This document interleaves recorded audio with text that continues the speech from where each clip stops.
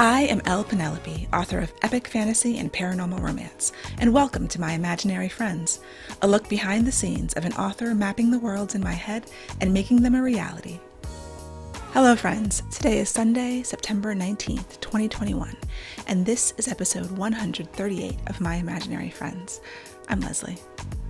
So this week's best thing is that I turned in The Monsters We Defy, my story, my novel, the new book, to my editor at Orbit, and it's a big relief. It's a big weight off my shoulders. Not that it was a weight, but turning in a book is always wonderful. So this is the second time I've turned it in. It's the revision after the developmental edits, and I've been told I'm getting a line edit, which is new for me, and then it will go into copy edits, and then it will come out sometime next summer, which is the tentative date. Don't hold me to anything. I don't know. It hasn't been given an official date yet, but I will let you know as soon as I do know. So I did celebrate a little bit, which means I got cheesecake. I ate too much cheesecake. I gave myself a stomachache.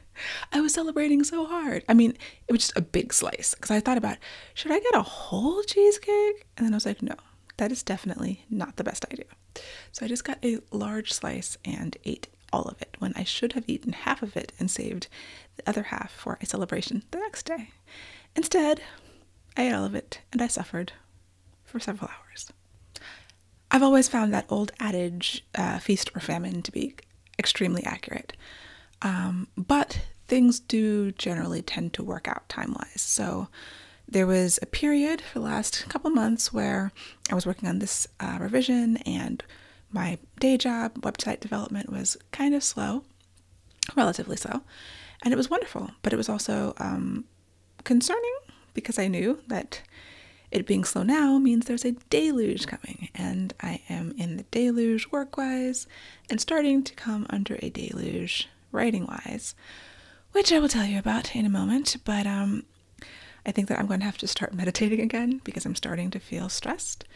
And that sort of tightness in my chest and stomach that I actually have at this moment, because I was this morning on my mastermind meeting going over the things that I have to do this week and in the next few months, like basically for the rest of the year and then into next year. And I have to create a new schedule, create a new Gantt chart, which is my favorite way to do scheduling. But yeah, I'm definitely going to have to really manage my time very well and create good schedules, and then also reincorporate the things that slip away when you're not as busy. So like daily yoga, daily meditation, things that when I'm not super busy and stressed, I don't have to do, but I feel like I will have to do them.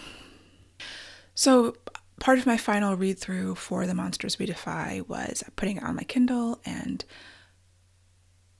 I just realized that I turned it in. I had some notes I made on my Kindle that I did not put into the document, but it's fine.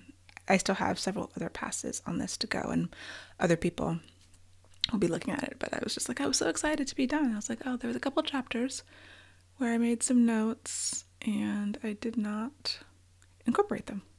Anyway, what I was thinking about was that I moved some chapters around during the final read through. I realized, like when you're reading through it, you read it through it to check things, to check the pacing and sort of the vibe of it. And it was really a pacing issue. It was the energy. I actually switched the order of a couple of scenes and then reorganized the chapters that they came in so that they just felt better, so that you're ending a chapter in a way that you want to turn the page and read the next chapter, but also the energy level. And that's kind of more of an intuitive thing. It's hard to describe, but there's movement in certain scenes, and sometimes you're ramping it up and sometimes you're slowing it down, and you're trying to manage the reader's experience through the novel. And so I just came to the end of a scene, and the next scene the energy was just way different and it was just wrong. And so I switched the order of two scenes, and then I tweaked the opening lines so that it just was a better transition from one chapter to the next, one scene to the next. And that was really interesting because that's one of those things that I don't know that craft books deal with so much. Like, what is a chapter? How do you divide your book into chapters? what is the difference? Like sometimes a chapter can end in the middle of a scene because you want that forward motion.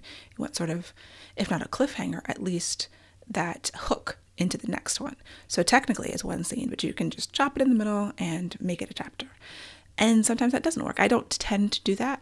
Usually I like to have the energy finish, you come to a resolution of the conflict of the scene, and then we move into the next scene, and that can also often be a good chapter break.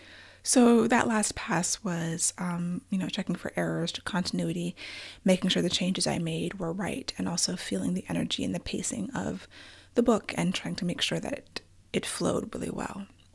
There's a musicality to text and language and to the movement of scenes and chapters. So the big picture musicality of a novel and the small detail, note-to-note musicality of it, which is word choice and, reading sentences out loud and see how they flow. Usually I will have the computer read the book back to me, but I think I'm going to do that at the line edit stage and see how that works. So yeah, those are just some of the things that I do before I turn a book in at different stages. So what has me needing to meditate more? I don't know exactly when the line edits will come on this, but that's a much shorter process if it's anything like reviewing copy edits, although that's going to come too, all this by the end of the year, I'm sure, if this book is coming out late next summer. I did get my edits back on Savage City, which is the paranormal romance that I'm planning to self-publish sometime in early next year. And there are a lot of notes from my editor. I'd also had feedback from beta readers, which I'd been looking into. And I think I'll talk about that a little bit later. So got the edits back for Savage City. The cover is in progress. I'm very excited about that too. I got notes back on this 1830s project that I'm doing that is more of a collaborative thing, so I've had to get a lot of sign-off on the synopsis and finally got that. So the next step for that is to write the book proposal. Having turned in book 1 for Orbit, I do have a 2-book deal, and at the moment, book 2 is due next June, and I have not started it. And so thinking about that, I have the kernel of an idea, but I definitely need to spend time and energy fleshing that out, creating a synopsis, running it by my editor to see if she likes the idea, and if she doesn't, then coming up with something else, which is I didn't want to even focus too much on that before I turned the book in. So that's 3 projects. And thinking about timelines, there's flexibility with, of course, my self-published project. My only hard date is that I can't publish within 3 months of my Orbit book. So assuming, that comes out as of now, they say August, we'll see. But that gives me hard deadlines for, okay, if I'm publishing it next year, it has to be by May, which, it's September right now, so that's not an issue. But if I want to do the audiobook simultaneously, I need at least 3 months for that. I need to get it ready to get a synopsis to my agent to see if we can sell the audiobook rights. If we don't, I'll do it myself, but I still need at least 3 months, I'm sure. So those dates affect my schedule. This book proposal, it's like, okay, well, when are we going to go on submission with it? Well, the end of the year is not a good time to go on submission with a book. Generally, like December, no, I'm pretty sure that nobody goes on submission in December. November is also kind of iffy. So that's something I was talking to my agent about, like how fast should I pace myself to do this? Should I try to push it out? Like the fastest I could possibly get this proposal out would be the end of October. That puts submission in November. So why don't I just take the extra time and just finish it by the end of the year so that it can be on submission in January, which is probably maybe even February, a better time. So juggling those issues, then also looking at this second Orbit book. And I know it's early enough that I can push the date, pretty easily if needed. Like the earlier you push a date, the better. And I feel like, writing this book by June, depending on if this idea I have, if my editor likes it, on top of everything else, it might be a stretch. Also, the Kickstarter funded for the time travelers, the 3 time travelers walk into a ... anthology. So there's a short story that I have to write by December, but it's only 5,000 words. I'm not worried about that at all. But I do have to start plotting it, thinking about what it is. And part of that process is, so plotting 2 things, working on a revision for one thing, and then a fast draft of another thing. They're all in different stages, which is really good because that helps me be able to work on more than one thing at a time. But when I'm considering plotting something new, a lot of that is about filling the well and finding inspiration wherever I am. So I've been consuming a little bit more media than usual. When I was in Denver last week, I was watching the Netflix series How to Be a Tyrant, which I added to my queue months ago, and it was really interesting. I highly recommend it. I don't know if I talked about it before. My memory goes when I'm stressed, so it's even worse than normal, which normally my memory is terrible. So I apologize if there's lots of repetition. But How to Be a Tyrant was very clever, very interesting. I had, done research on tyrants when I was writing The True Father in the Earthsinger Chronicles, and it was just more reinforcement, even more details that I was like, oh, I could have put that in, I could have added that, for the world building. I don't know if I'm writing a tyrant anytime soon, but that kind of thing is always interesting to me. I have been listening to a podcast, The Fall of Civilizations podcast, which is wonderful. It's fascinating. I feel like, and he hasn't stated this outright, the host of the podcast, but it's sort of like, hey, America, and maybe even Great Britain, because it's a British host. This is how empires fall. Look at these things that have happened before. I'm seeing a lot of those things happening to you guys now, so watch out. Really interesting podcast. They're long episodes. I've gotten through the first 4 or 5. The last one was on the Khmer Empire in Cambodia. There was one on the Vikings in Greenland, the Mayan collapse, the Bronze Age, and Roman Britain. So the first 5 episodes, all super good. And I've queued up the next one. So there's only 13. It takes them a long time to, it's not like a super regular podcast because they're long and they're really well researched and detailed and really, really interesting. So all kinds of interesting things. Not for any, I don't know. You never know when things that you input are going to come out. But I do have a Fall of Empire story. It's actually the Earthsinger prequel, the super far in the past, thousands of years before the books that are published, prequel, that I did for NaNoWriMo years ago and have not looked at in years. But one day I do want to write it. One day I want to get back to epic fantasy. And maybe that's like a 2023 type of situation. But anyway, it's going into the vaults, going to the database, and it's being cataloged. So part of plotting for me is just sort of watching things, reading things, finding gems, because I did a podcast episode at some point in the past just talking about when you're ready to have inspiration come, it comes. That's what I found to be true. And so everything becomes the universe is trying to help you, is what I think that episode was called. And I do feel like when I'm in a receptive mode, when I'm ready to receive inspiration, creativity, ideas, I do have to give myself time and space to receive them, and they come. So my stress level isn't that I don't think I can do everything. It's that how do I manage my time and my energy and my health to be able to do everything in the time allotted? Because I can't sit in front of the computer all day. My wrists have been really good for a while, even with that long climb last week. I didn't have any pain, I just had the soreness, but I do have wrist issues. I have this elbow ulnar nerve thing going on, which really is one of the main reasons I can't sit at this computer all day and type and work. So, and by all day, I mean more than 8 hours. I really have to be careful. Pacing myself is going to be very important. I did want to talk about editorial feedback because I got their notes back for Savage City, which right now is like a 70,000-ish word paranormal romance. It's probably going to get a little longer when I do the revision. And I worked with my longtime freelance editor, who I've been working with since the self-published version of Song of Blood and Stone for developmental edits. And I'd also gotten several beta readers to read the book.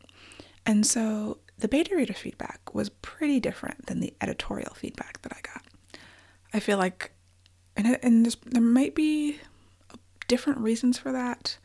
I mean, I can't know what's in other people's minds, but I had, I think, 5 beta readers, including one of my longtime critique partners who, had really constructive, helpful feedback, all of them. But overall, the tone was very positive. Like, I felt like they liked it, and there's definitely, obviously, things that I can improve and work on. My editor, I feel like she didn't like it that much. Like, she had a lot of feedback and a lot of things to say. And of course, that's why we get edits. But I did want to talk about when edits don't feel right to you.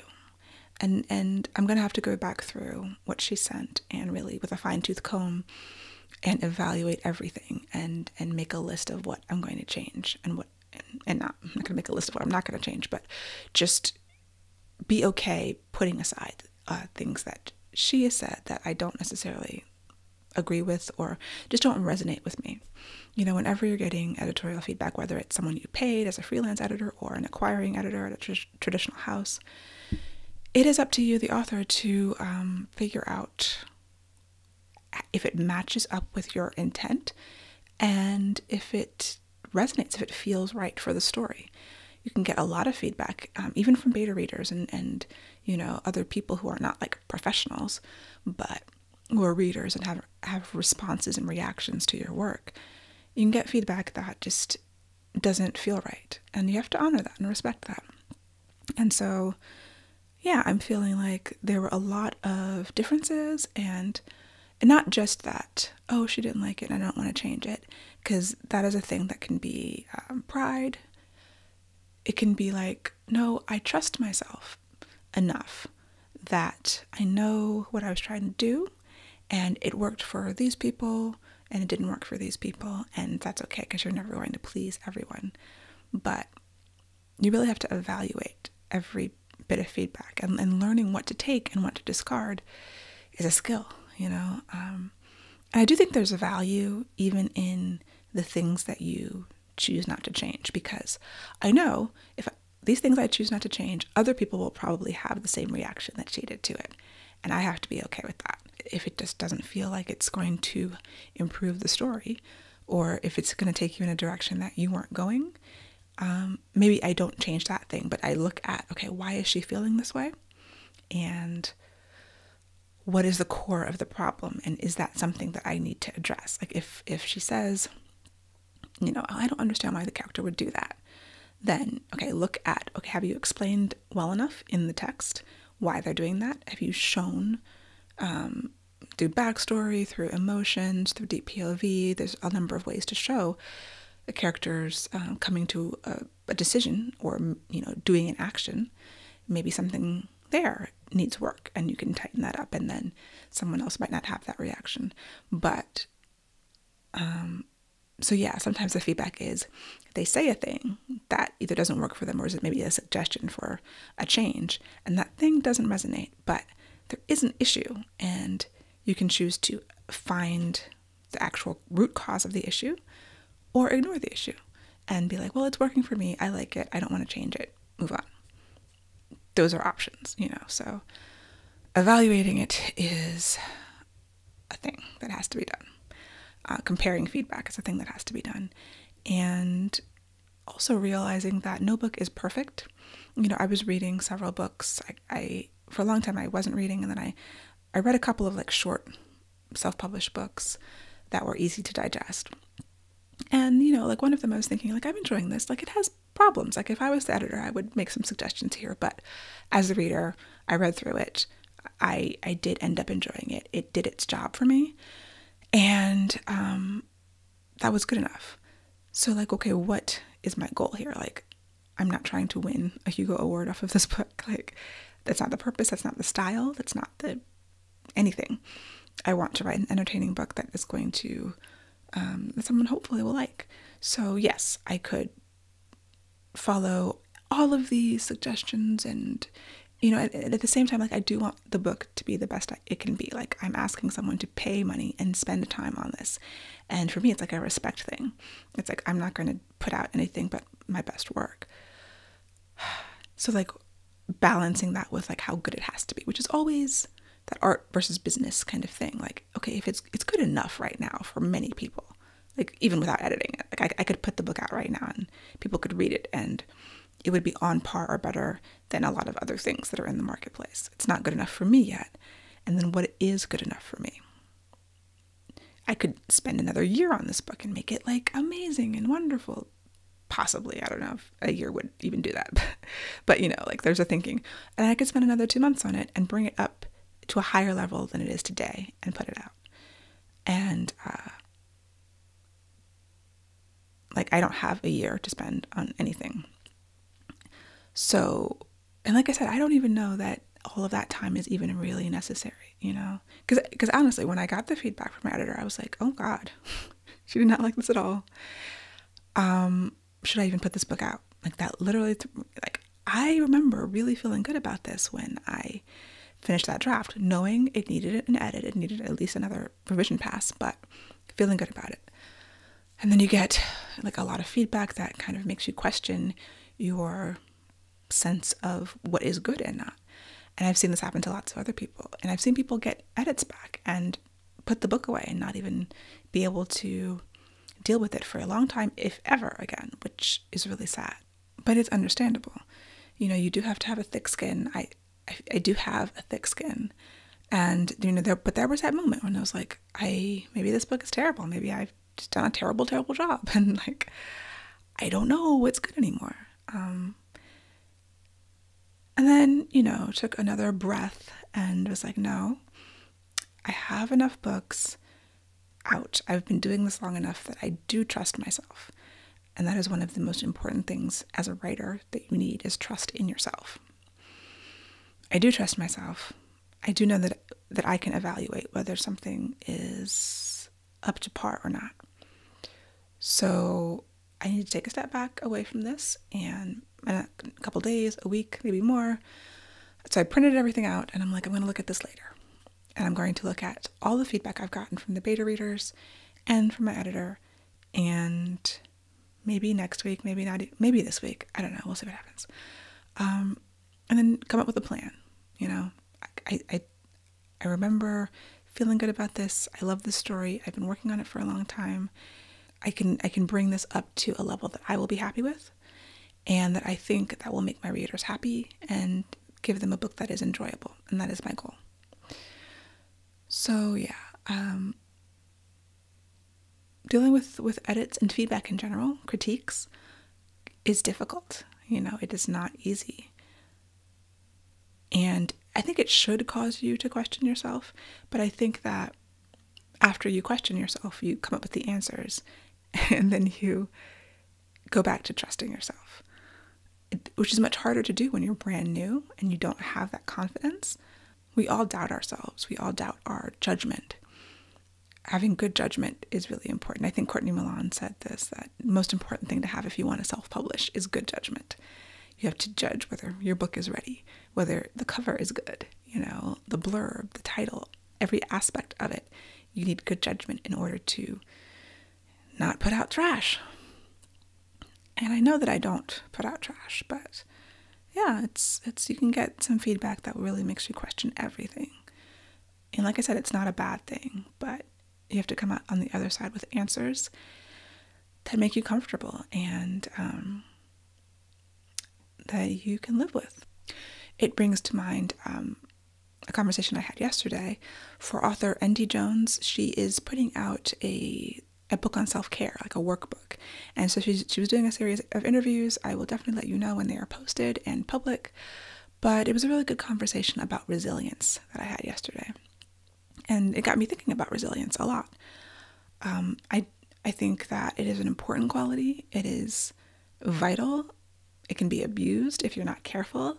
and we talk about that.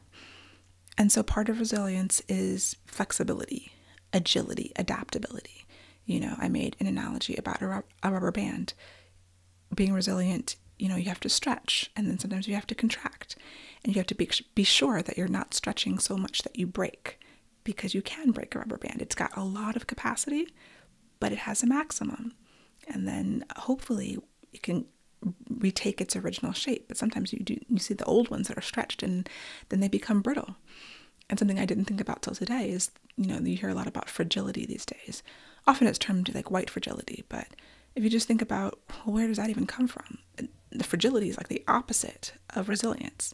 Fragility and brittleness, not being able to adapt, not being able to stretch. And whether it's being inclusive, a rubber band is inclusive. It holds all these things together, whatever you're banding together. But it can hold too much and it can break. And so that's the other end of the spectrum. And so with all of these projects that I'm dealing with, and like scheduling and planning and feeling stressed, it's really making sure that I stretch as far, not even as far as I can, but stretch to a level that is not going to break, which is burnout. And I've felt burnout before a couple of times in my life, and it's not fun. And I need to say no to more things. I'm bad at that because I want to do all these things, and they're interesting to me, and you never know what can happen. I mean, so many things that I do yield results that I never would have anticipated, and yield opportunities. And those are good. But nothing works if I snap. And I feel like I'm rambling. It connects in my mind. I don't know if I've made the connection. I did not get a ton of sleep 2 nights ago. Cheesecake incident. So I do have some Q&A, and I wanted to answer some of these questions before I go.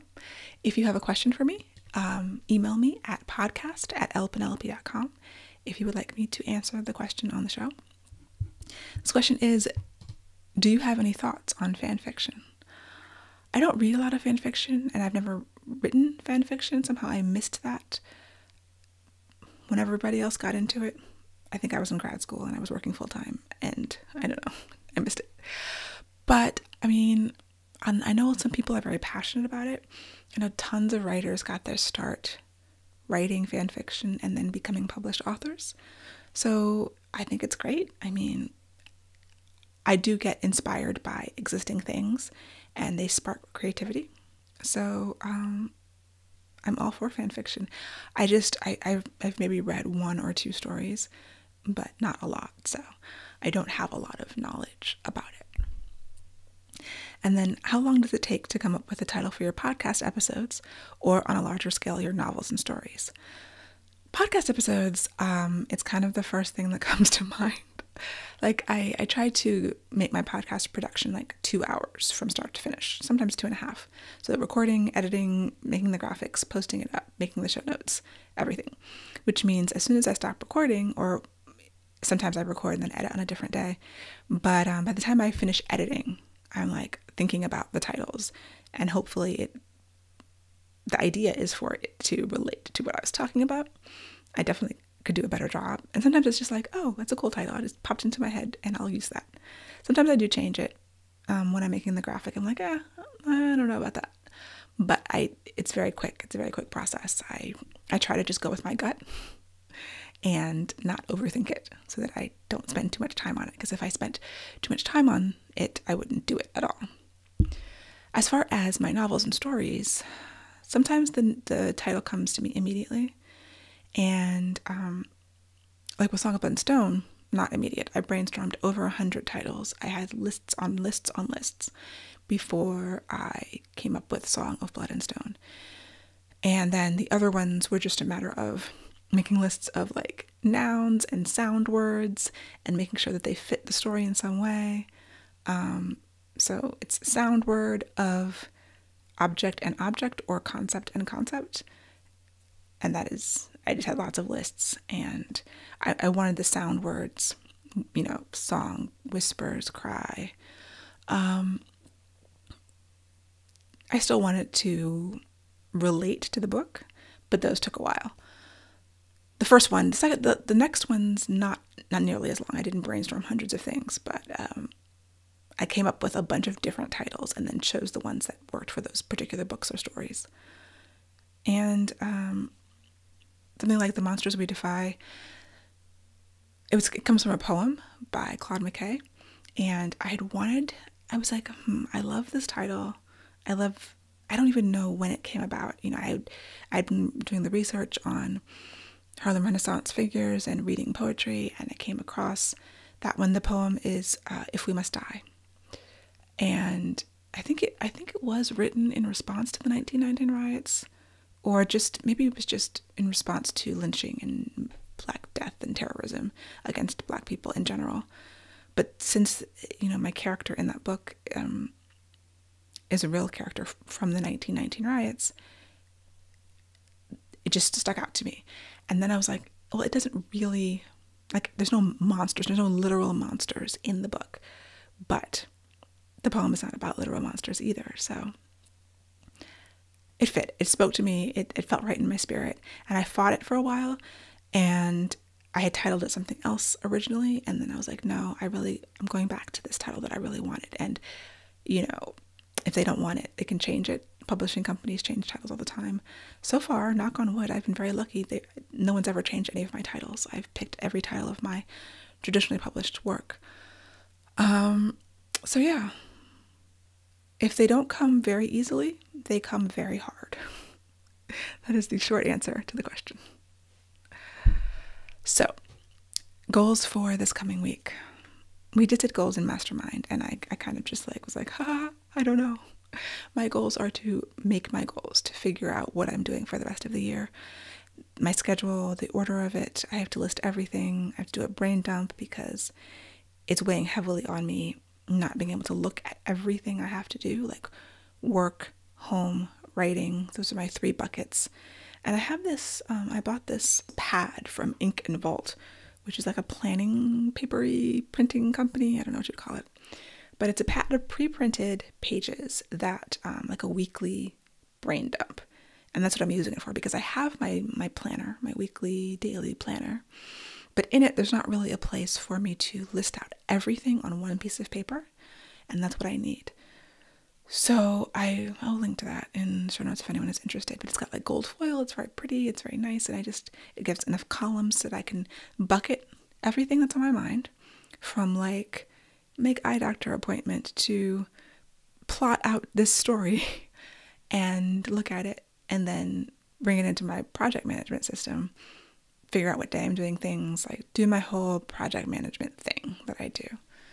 And that will make me feel a lot better once I get some more stuff planned out and scheduled. I will feel like I'm in control of it, even though there's many different ways that it can blow up and will blow up. The schedule is not going to be the schedule, but exerting what little control I can and then letting the universe do what it does will still make me feel better. So those are my goals. I have the Hampton Roads Writers Conference this week.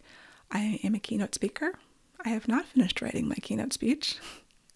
I also have 2 workshops that I have to plan, because I'm doing 4, and the 2 of them are normal ones that I do regularly, and 2 of them are newish for me. So I have a lot going on this week. I'm going to take a nap after I finish this podcast. I hope that you have a wonderful week, and I will talk to you next week. For episode show notes and to watch the video episodes on YouTube, go to myimaginaryfriendsshow.com. Subscribe wherever you get your podcasts, and I would really appreciate a rating and review to help support the show. My Imaginary Friends is part of the Frolic Podcast Network. For more fantastic podcasts, go to frolic.media/podcast.